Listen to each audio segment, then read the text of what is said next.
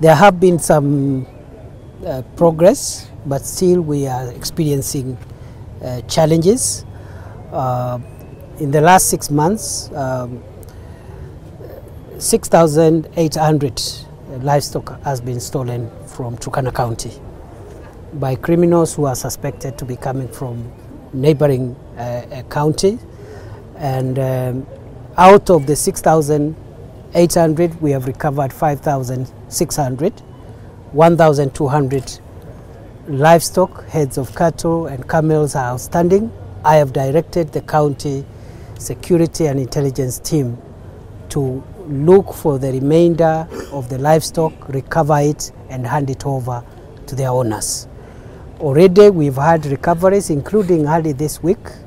I think 1-2 months ago we even recovered a huge number, 2,000 of the goats and sheep, which were handed over to their owners.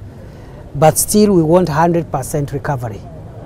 The key solution to this problem will be the complete suppression of banditry. As you're aware, our officers are doing their best, and the government is supporting them by modernizing their equipment, because we do not want to have casualties among law enforcement officers.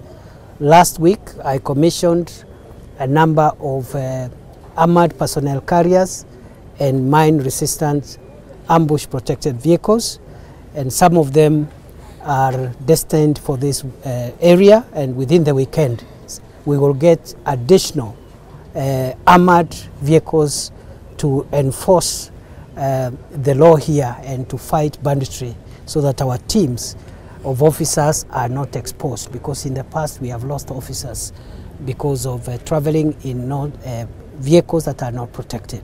We want to promise the people of Turkana, the people of Lokori, where that incident took place last night, we are going to deploy whatever machinery, whatever equipment, whatever resource we have to make sure that we recover the livestock that has been stolen from innocent people in this county by some criminals. So we are tracking them, and going forward we are going to have less of this kind of incursions because of the ground and air assets that we are going to employ, and we will show no mercy on bandits. The only language they understand is fire, and we have enough of it, and we are even increasing our capacity to prevent this.